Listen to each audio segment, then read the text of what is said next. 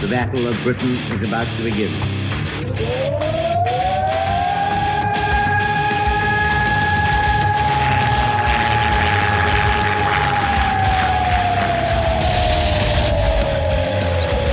We got tanks up there.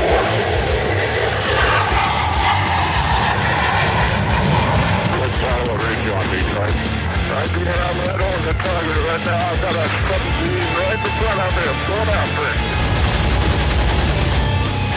Right, I got him.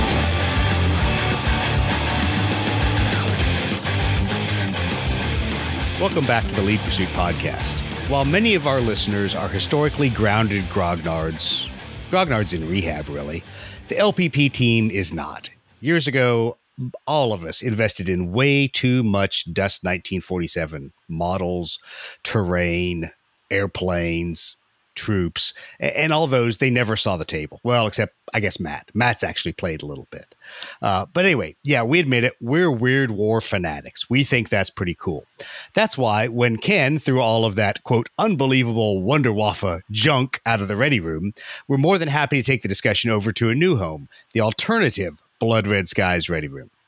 Tonight, I'm joined by the man who is the unrepentant primary shit poster of the alternative ready room, Brett. Or as we call him here, the Field Marshal. Brett, how you doing? TO335 is World War II's best fighter. We all know this. I know. How many of you asked to be printed up to play in this game? All of them. Every single one of them. Well, that's two, isn't it? Maybe three? No. Well, you know, tonight we also are joined by yet another one of the a-holes of the team, Matt. Matt, your alternate timeline fantasy isn't safe for this podcast. That's really, really disturbing. I don't know if we should go there. But anyway, to continue, Matt, it's good to have you on. How are you doing tonight? I'm good. I'm glad to be here. Your alternate World War II fantasy probably involves Mata Hari and Tokyo Rose, and yeah, well, we'll just leave it at that. I was going to say a bunch of A4s, but yeah, no A4s in this timeline. All right. Real quick before we dive into the K47, let's talk about a couple events. This week, as we speak, Origins is kicking off. A bunch of BRS games there. There's been some talk in the ready room and listing of all those different games. So if you're there, go play BRS, enjoy it, have a good time, and talk it up so that other people start another addiction / hobby, whatever you want to call it, of little World War II in Korea airplanes. Historicon, the next one out of the gate, 17 to 21 July. Brett and not Brett. Steve and I will be there, and so will Roger Garish. And we're going to be streaming on Twitch, playing Blood Red Skies, doing some Blood Red Skies Vietnam, and probably some Achtung Panzer, it sounds like. So we'll be hopefully getting a wide variety of Warlord games on the stream there, and watch us all make fools of ourselves. But have a good time. Just thrown back onto the schedule, NashCon, 15 to 18 August. We'll be doing a Blood Red Skies tournament on Saturday. Just got confirmation of that. And on Friday night or Friday afternoon, we will do Blood Red Skies, Wing Commander, Jets. So Vietnam, Indo-Pac, Taiwan Straits, all of those. So if you haven't had a chance to play with the jet and missile rules, then come out to NashCon, and at least I'll be there. Matt, hopefully you're going to be there for part of it. Yep, should be. And a bunch of other crazy freaks will be there for the tournament. All right. Also sounds like Fall In will be the next one, and that's 1 to 3 November. That will also be back in Lancaster again, so we'll talk about that as we know more. But once again, we'll probably be streaming, playing Blood Red Skies, and maybe doing some other things there. If there are other events, once again, let us know. Send us that information. We'll send you some swag in return. And we're always happy to have more people out there playing Blood Red Skies, whether it's a narrative, tournament, or WunderWaffe fantasy stuff. We don't really care. As long as you're playing Blood Red Skies or aerial war games, that's what matters to us. All right. Any other events you guys know of or are planning of attending? No, Brett, we don't care about the Furry Con down there in Jacksonville. We're not going to put you up for that. Any other events? All right. No other events? Cool. Let's move on to the main topic. So, Blood Red K47. So, Konflikt 47 into the air, all the Weird War crazy stuff that entails. Well, as Ken asked a few days ago in the alternative Blood Red Skies Ready Room, which it was pretty surprising to see him darken the door there, quote, given there's a reasonable chance of a BRS K47 on the horizon, should we start looking at suitable candidates? That's a really open-ended question from the master of close-minded questions himself. But anyway, so we're going to talk about that a little tonight because I think there's some pitfalls that people may be falling into. There's some things that are kind of sacred cows, I think, that some of the K47 community might have. We want to talk about. But we really want to kind of open it up to what at least we've heard that a lot of different people want, because there's been a little bit of polling, a little bit of answers. And personally, I think a lot of those answers are super conventional, so they're super boring. But you know, we'll talk about that all here in a little bit. All right. Brett, you know absolutely nothing about the Konflikt 47 lore. Matt, you know a little bit? I do, yeah. Okay. So I'm going to summarize it, and then Matt can correct me when I'm wrong. So here's the baseline theory. When the first atomic weapon goes off in Alamogordo, it opens a rift to another dimensions, worlds, whatever. Strange stuff. Messages start coming through the rift in broken, readable, decipherable text, voice, etc. And they have elements of technology, elements of mystical things, elements of things that don't necessarily make sense. And the rift at source is itself a huge power source. So there's an ability for things to be powered by this energy. Now, you think that would give a balance or a successive weight against the Allies. Well, regardless of the fact that they opened up a rift when they dropped the first atomic weapon, Allies being what Allies do, they're dumb asses, and they drop an atomic bomb on Dresden to get the Nazis out of the war early. So nice work, guys. You open up a rift in Nazi Germany. So now they have access to messages coming through the rift and rift technology and things like that. And there, from then on, all kinds of things get spread, things to Russia, things to the UK. Japan gets in there when, the Germans decide to share some rift technology with them.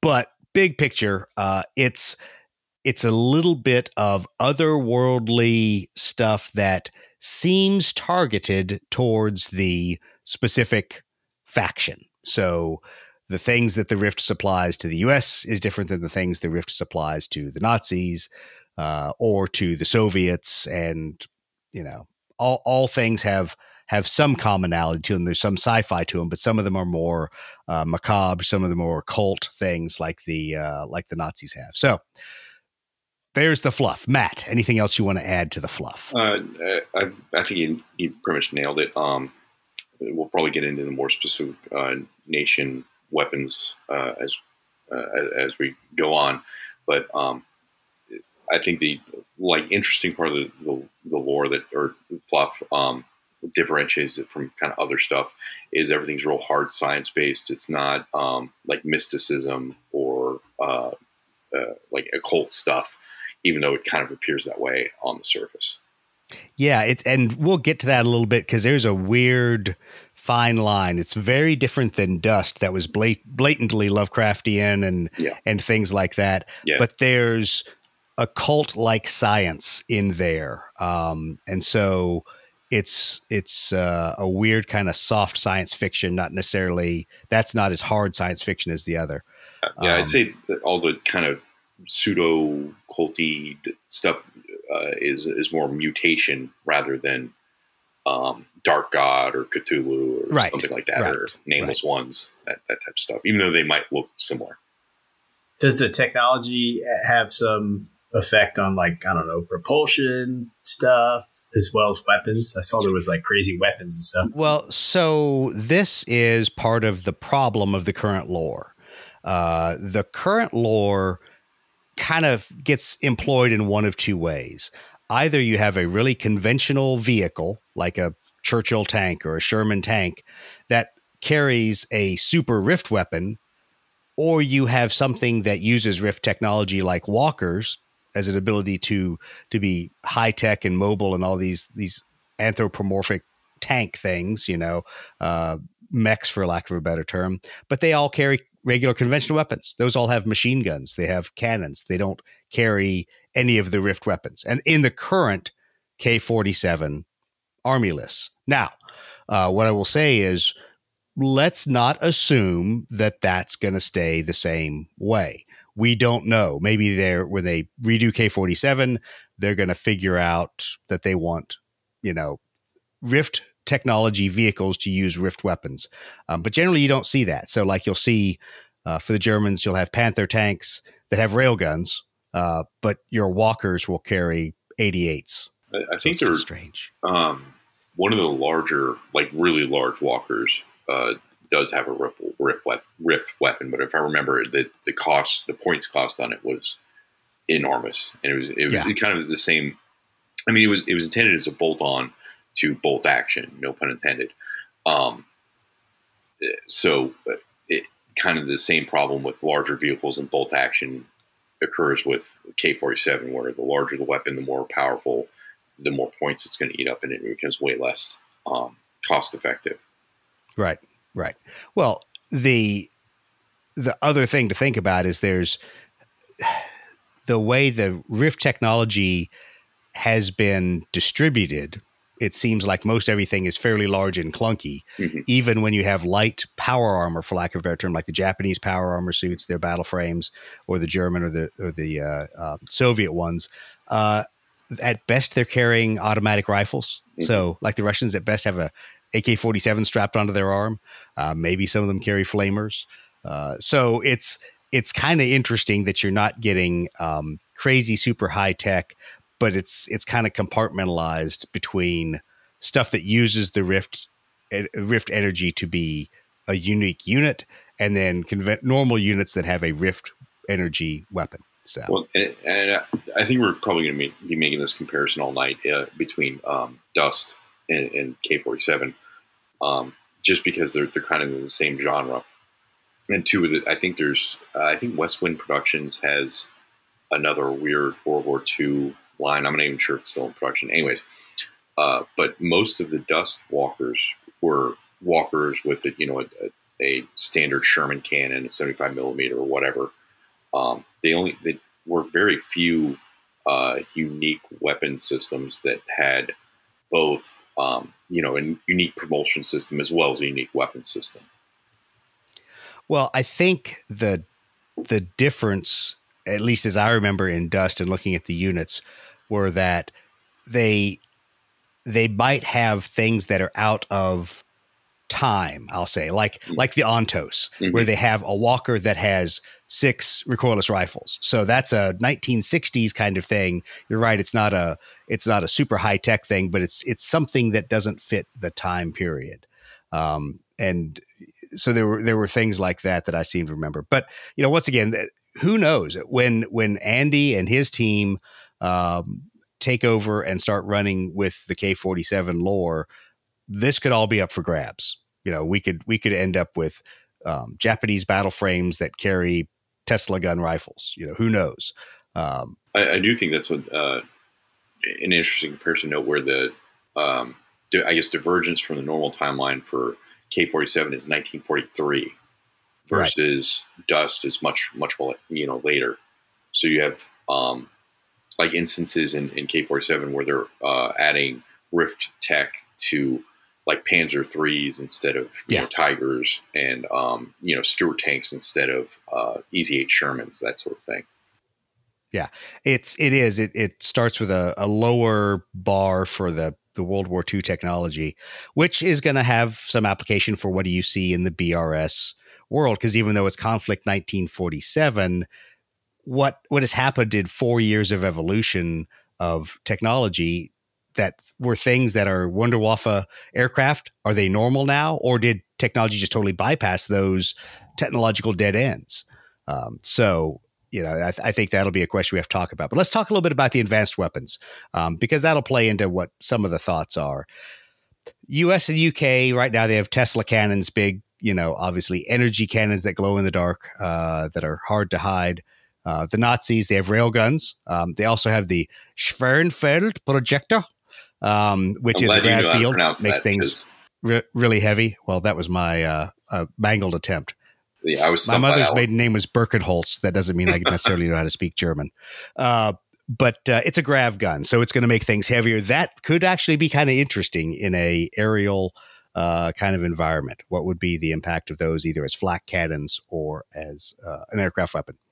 The Soviets have the I can't pronounce this one, Zhuvkovsky, something like that, projector, and it's a big sonic gun. So it's a totally different rift technology, but does a different style of damage.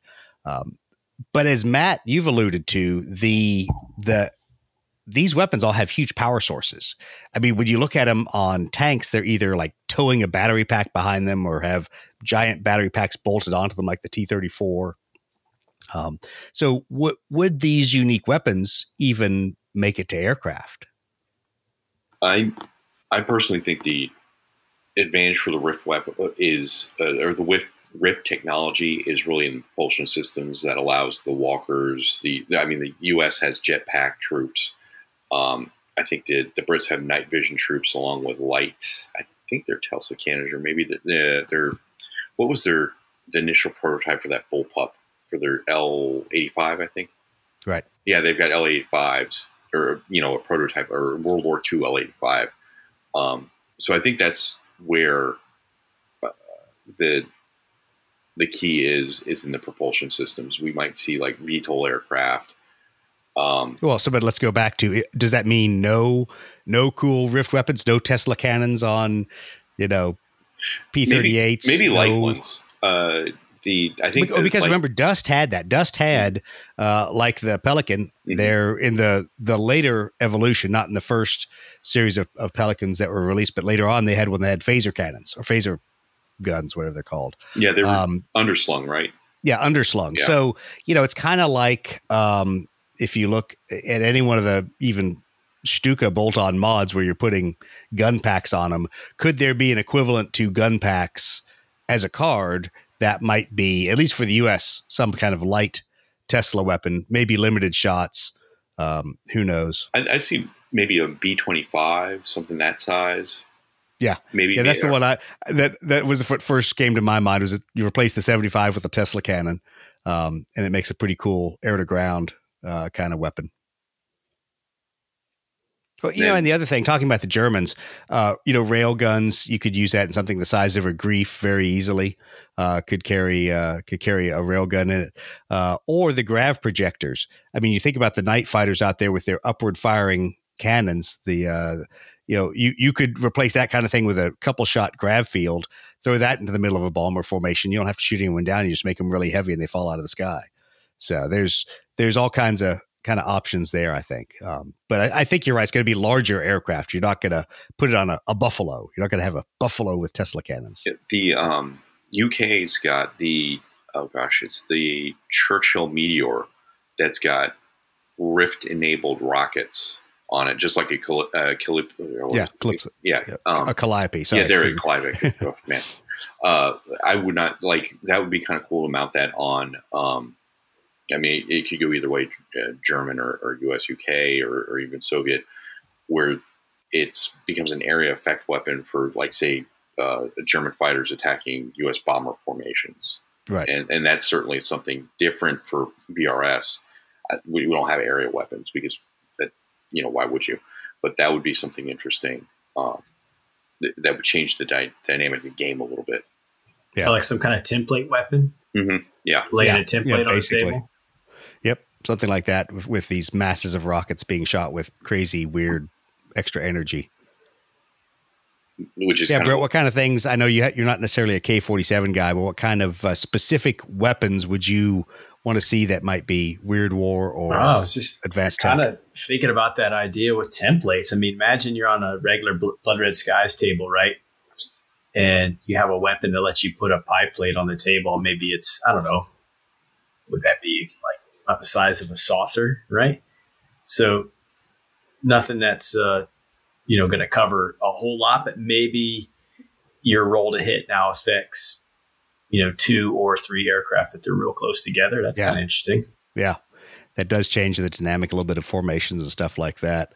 And one of the things I've always kind of thought about, not looking at the K47 kind of specific weapons, but how much they started to field, wire guided missiles, remote TV guided missiles, all these kind of things. Because you see, I think it's for the Nazis. They have a anti-aircraft rocket that's kind of a barrage anti-aircraft rocket. So there's things that are future technology that we were kind of getting towards in the 50s and 60s, but have been pulled forward into K47. So you think about like the German, remote control bombs and things like that. Could you field more, in a sense, drone aircraft, things where you might have generic pilot skill 3 or whatever, but there's some advantage to them being remotely piloted. Who knows? Fewer points. Don't know. Okay, well, let's talk about some of the specific aircraft. Obviously, they're going to be more advanced. They're going to have something that's going to be different than their 1947 equivalent. But Brett, what are you thinking? Are you thinking mostly early jets, or are you thinking of some more of the quote impossible aircraft, the paper aircraft? What kind of do you think should be in K47?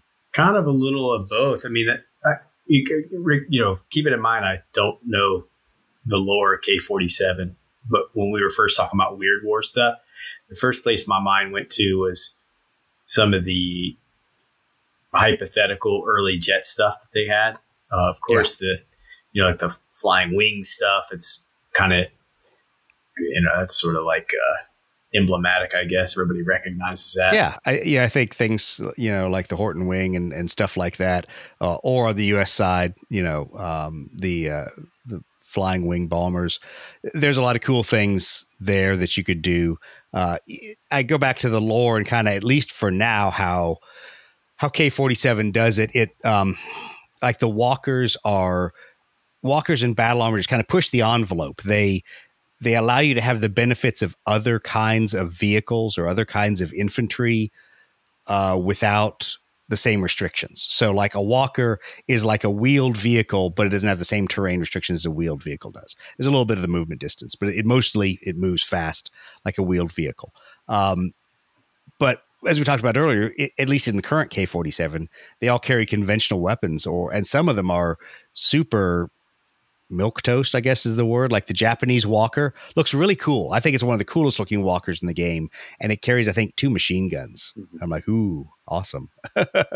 Yeah, I mean, the Shiha tank has more armament than it does. Even in one of the American walkers, I think it's a Grizzly, but don't quote me on that. It's got 2 quad 50s. I mean, that's two half tracks. Yeah. It's probably more mobile and concentrated, certainly. I think you hit on it, that some of this is a little bit of bolt actionism, that within the rules, limitations of the rules, when you want to create something that's unique, you say, okay, what I'm doing is I'm not creating a game breaking mech here, but I'm creating a vehicle that moves faster than the half track, has less restrictions, but I can't put a whole lot of weaponry on it because then it's just going to break the game, or it's going to be too expensive. So my assumption from the previous versions has been that that there's a lot of balance in why the vehicles are that way, because otherwise you just wouldn't, if it had twin Tesla cannons and was walking around like a Warhammer from BattleTech, it would be 700 points. So I think we're going to see that a little bit with the airplanes, that they're going to push the envelope. So they're going to move faster, be more agile, maybe have higher firepower or some other modification of the Blood Red Skies rules. But they're probably not going to be game breaking against the other aircraft. Because then what's the fun? If one super aircraft shoots down 6 regular aircraft, you're going to really have to point value it up there. And so now, what are you going to do? Fly one of them in a BRS game? So this kind of leads to the question: how do you differentiate them from either regular BRS or, for example, MiG Alley, where Jet 1 and 2 come into play? Because you don't necessarily. I think that's the toughest part, because okay, so I'm going to get super technical here.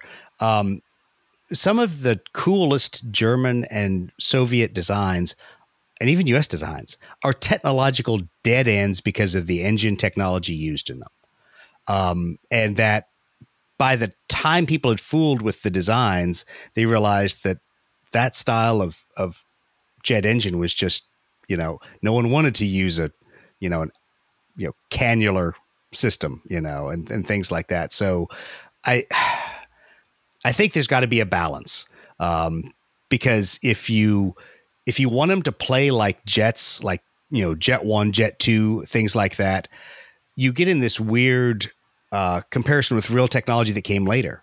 So are we going to say that the Yak 15's engine is going to be as efficient as a MiG-15 engine? Are they both Neen engines that are from the same generation? Because they're really not, when you look at how how it's planned. So I think that's a tough rules piece, because in a sense you almost have to create a different technology branch for all this Weird War stuff. If you're flying pulse jet engines and all this other crazy, goofy technology, that doesn't apply to Jet 2, because inherently it should be better than a Jet 2 turbojet, I would think. It's also entirely possible. K47 BRS could exist in a vacuum. Right.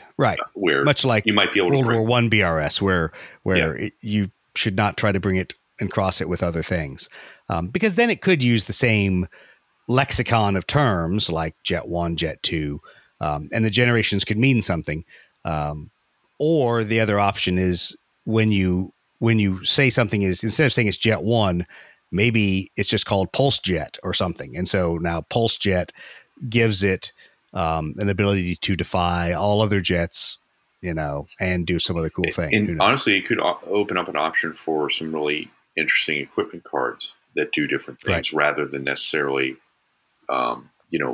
relying on the stats of the aircraft. Yeah, I think the toughest part with equipment cards is point values for equipment cards, the way it's designed in the game.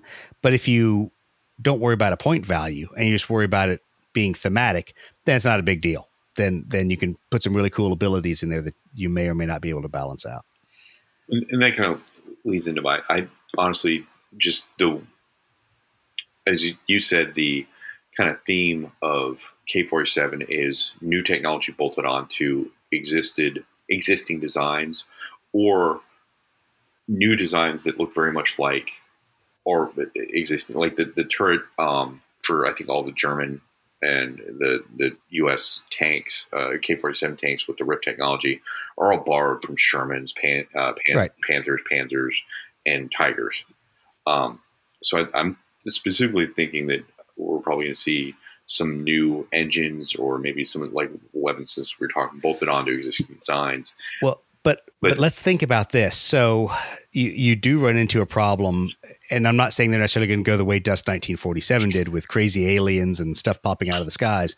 But when all of a sudden you're flying literally a flying saucer, and you try to put that into blood red skies, that thing is both great climb, great dive, tight turn, and Jet 27. Right.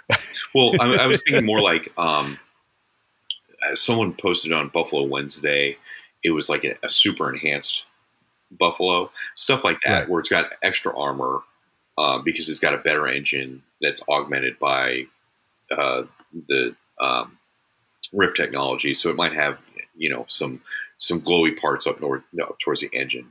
And a bunch of extra armor, maybe a longer wingspan. And I'll be honest, I think that is much more useful for blood red skies than going to crazy high tech stuff. Saying that the Rift now allows us to fly, pulse jets, scram jets, all these other things. I think that if you do that, if you just up gun and up armor and up perform aircraft because of Rift technology, then it gets fun because you're still playing a constrained type of aircraft. But now think about if you're flying, Mosquitoes that, have Rift technology. So all of a sudden, air pressure problems with, dives and things like that don't apply. P-38, same kind of thing. What if they have Rift powered gravitic generators, that allow them to pull out of the dive. So there's all kinds of things that I think give you recognizable aircraft, but with cool abilities. What's the German aircraft that had it's got an engine on one side, the cockpit on the other? It's super goofy looking. Yes, I know what you're talking I about. assume Brett would know. Brett probably knows. Yeah, I know what you're talking about. I don't know. I think it was a reconnaissance aircraft, but it would be neat to see. The Uhu or something. Uhu, yeah, exactly. No. The Uhu's the night fighter. It's not. Oh God, what's the word? Symmetrical. It's got engine on one side, then the cockpit is on another across a wing. So it looks like a P-38 that somebody chopped off one of the booms on and stuck the cockpit on the right or left boom. I don't know what it's called. Anyways, it would be cool to see something like that where the prop engine has been replaced by a rift technology thing, like some of the Otter. Yeah, the Uhu is a twin boom one. That's not the one you're thinking of, but that's the Focke-Wulf one. Yes, yeah. I sorry everyone, I can't remember the name of every German aircraft. I don't know. I have to look it up. I forget which one it is. It's got the boom on one side. Yeah. Let's see here. And as far as I know, I don't think there is a 1-to-1 There we go. scaler. The BV-141. There we go. That had the body on one side and then the solid frame with the empennage and everything that had the propeller on the front. Yes, yeah. So yeah, BV-141B. But it'd be cool asymmetrical gondola. Designs like that where, like as you said, they were maybe dead ends or one-trick ponies. I think that was a reconnaissance aircraft. Come out because all of a sudden the Rift technology allows for lighter airframes or better engines or stuff like that. Where suddenly maybe like what was the Howard Hughes the chain lightning becomes viable, right? Or the Moonbat becomes something that we see with certainly modifications and stuff that make it look a little bit more advanced. The ass ender. Yes, you could have those airplanes too. I think while I like the idea of the technology modifying known aircraft and stuff, I do want to at least think about what are the possibilities of dark tech. So I know, Matt, your position is it's not arcane. I disagree. I think it's super occult stuff that's in there. Yes, it's called DNA splicing, but it's people dabbling in things they shouldn't be dabbling in. So the creation of flying crazy, alligator toothed guys and, bear troopers, the Siberian horrors. I honestly think you just want to see a bear flying a yak. I do. Pure and simple. That's all I want. But I think there's an element here that doesn't necessarily exist in the current K47, but there's a fine line to go between Dust that was full on horror, Lovecraftian horror, and K47 that's goes in those directions, but it's got a technological explanation. But I mean, there's fucking zombies. How technological is zombies? I mean, it's pretty much fucking horror, right? Yeah. Yeah. Oh, that would actually create an interesting dudes that walk through walls, the ghost walkers. If I were so that there's two things to talk about right there. Is as I recall, they get stuck in walls if they fail their terrain check. the zombies are somewhat sentient, like they can wield weapons and everything like that. That creates kind of an interesting. Like, what if you put a bunch of zombies in ME-109s? Yeah, zombie pilot. Well, you were talking about drones. What if you had like zombie drones that are, piloted drones, but they don't get any traits or anything? Yeah. It's like the piloted version of the V1 bomb. It'd be a V1 with a zombie in it, And then now it can dodge and, do things while trying to be shot down by the Spitfires. With the ghost troops, I think there's, again, I may be wrong here. Just it's been a little bit since I've read it, but they have some level of like invisibility. Coupled with the ability, I don't know how you would use, like the ability to go through something in BRS because like generally collisions aren't unless they're declared. Right. I was not necessarily thinking of that as a technology you'd put in there, but those kind of things that blurred the technological with the arcane or mystical. I think there's a lot of potential. Can we get some werewolf pilots? It's always on. Yes. Advanced tactics. Aggressive tactics always on. Yeah. They can't turn towards the furthest enemy. Not possible. Yeah. Well, I think that's a good point, is because some of this, if it's even explained as just gene spliced stuff, doesn't really do much for you. My thought is, I want fucking dragons. I want dragons with like rail guns and shit and zombies flying them and friggin' lasers jumping off of them. Yeah, exactly. So pretty much, the scene of the B-25 and the dragon and the dogfight. That's what I want from Sucker Punch. So Ken Natt just turned off the podcast. Yeah, exactly. Ken's like, screw these guys again. They've lost their mind. Yeah, no, it goes down the whole question of what is Weird War, and so much of people taking it for the Nazi side has been going full throttle into the occult, that if we're already doing stuff out of Viking lore, fuck it. Let's bring up freaking sea serpents while we're at it to take out the convoys. Who knows? But I think there's some other, strange stuff we can do there. All right. So let's go back in and say, we've talked a little bit about the what if of what, if Andy makes K47 BRS look like, the K47 storyline, conventional aircraft carrying unique weapons, unique aircraft, fairly conventional weapons. But, really I have to get into what you all want to see. I mean, Brett, you obviously love a lot of these WunderWaffe aircraft that are just absolutely impractical. Is that kind of where your heart is set for K47's BRS? Yeah, I think just visually, I think that's what the rule of cool definitely applies for me. I mean, I mentioned the Horton 229, but there's some others out there that I think are super cool. They would just look neat, and whatever. BV P212 comes to mind. Yep. I laugh you put the Henkel P1078 in there. There's some just really cool looking airplanes. Yeah, that B model with the two canopy like things, or not canopies, but I don't know what the term is. Like two little fuselage, two gondolas. Yeah, I think that's what they say.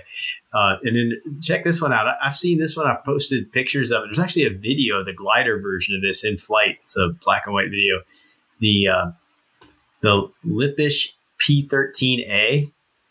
So I'm having to go look that up because I don't even know what that is. It is crazy. It's a oh yeah, okay, now I know. Yeah, it's that little delta wing kind of triangle. Oh, that thing. It looks so alien, and it does. They were contemplating what is a coal fuel powered version of it as an interceptor. That's wild. That's the kind of thing maybe some rift technology could make work, right? Yeah, and I think that if you say we're going to use the lore of the Rift Tech to make all the paper project aircraft flyable, and to make, whether it's a problem they had with fuel, a problem they had with aerodynamics, a problem they had with flight controls, all of those things can be solved ominous by Rift technology.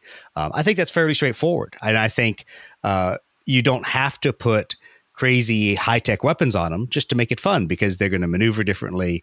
They're going to look different. Is there a stat problem? Sure, because at some point everyone's going to be moving, speed at 12, 14, things like that. But that's the same as any other jet game. So, what do you think about this? Just like, the factions sort of have their flavors. It seems to me the Luftwaffe, their thing is all interceptors, right? Right. Maybe there's some room for having these high tech things, but you could still stay in that sort of, I don't know if constraints are the right word, but where,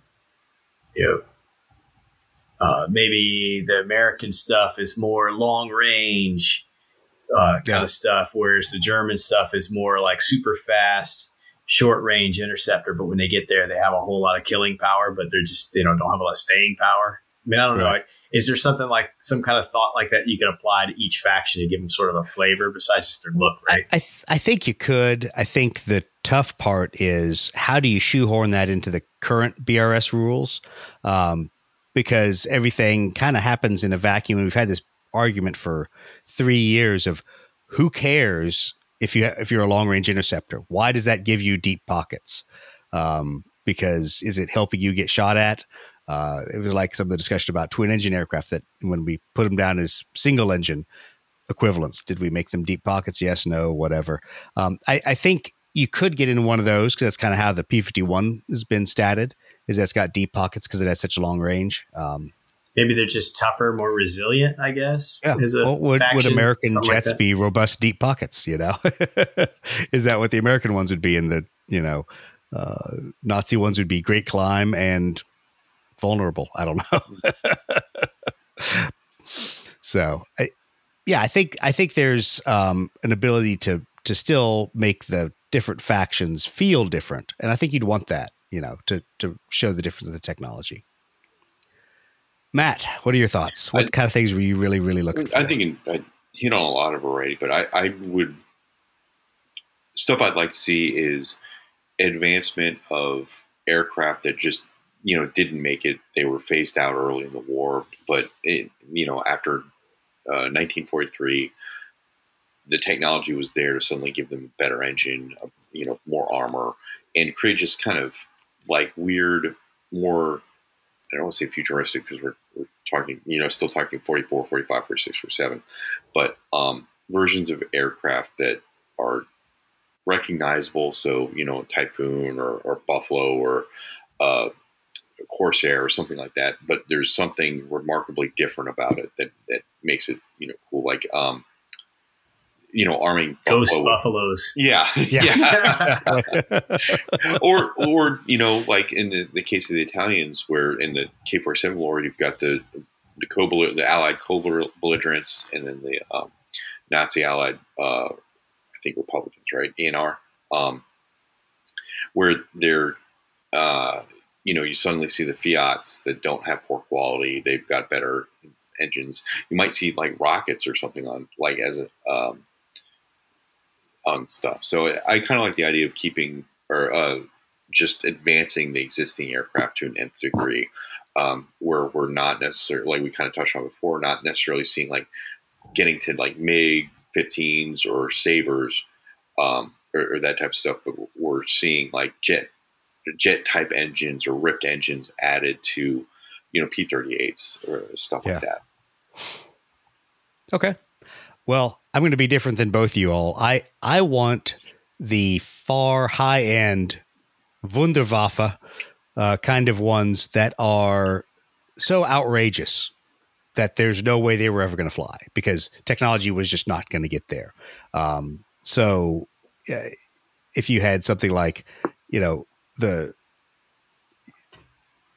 229 flying wings, HO-229s that are jets and have, multiple turreted weapons, things like that, fly-by-wire, highly agile ones, some of the more esoteric jets that were different kinds of pulse jet engines, different kind of ramjet concepts that were supposed to be launched off of other airplanes. So like parasite fighters. So you would field one bomber and then have a bunch of little parasite fighters that were supposed to be super high speed. It was like those little goblins or something. Yeah, those goblin jets. Exactly. So if you think like even some of the German ones, if you like take a I guess the Condor, take the Condor size airplane and then throw a bunch of fighters off of it. So it's one of those things that you have a very short time span to do whatever you're going to do, but super light little small fighters. I don't want to see that kind of stuff. Things that really kind of push the edge of the envelope, because if we have walkers that are pushing the edge of the envelope, if we have battle frames and powered armor and stuff like that, that's changing how the fight's happening at the infantry level, then I think we should have something really different for the aircraft, and not just be, a step up and, okay, we're going to field things that are Jet 1.5s, because they're not as good as a MiG-15, but they're better than a ME-262. So that brings actually the Walker discussion actually brings up something. Is it possible we see like a World War II Macross or Robotech type Transformers? Well, yeah, essentially. I mean, if the technology allows for walkers with like limited flight capability, why not a Walker that's... with more flight capability, and maybe it's only got like 250 cals on it or something like that. But all of a sudden, it can jump up and smash into a bomber formation with a fist. Maybe, but I have a funny feeling that's not anywhere in Andy's plans. Well, now it might be. Now it might be. Exactly. He's going to be like, I'm going to do exactly that. Well, imagine land air mechs. Imagine a P-51 that transforms into a mech. That would be really cool. I'd rather not. Where are the propellers going to go? Exactly.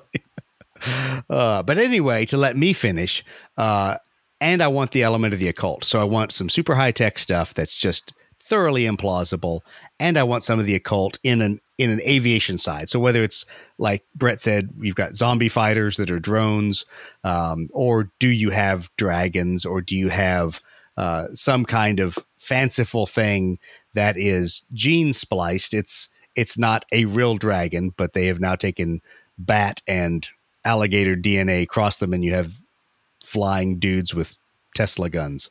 I just want something that's a little into the occult for the Nazi side. And then obviously the Japanese has got to be like Gundam light, I guess is the best way to describe it. How a lot of their lore and fluff has kind of gone. So I think those things should be in there. We'll see how that does pair with aviation stuff, because some of those don't necessarily cross over. But I think that's at least what I would like to see. Like I said, dragons, B-25s, chicks. Well, we're in there. And this is kind of difficult with the scale, but they do have, rocket troops, and then the Nazis have those weird vampire bat guys that are clearly like, granted, I don't know how fast they can catch a B-29 or whatever, but like that creates an interesting like dynamic where you'd have like boarding actions. On a B-29. Exactly.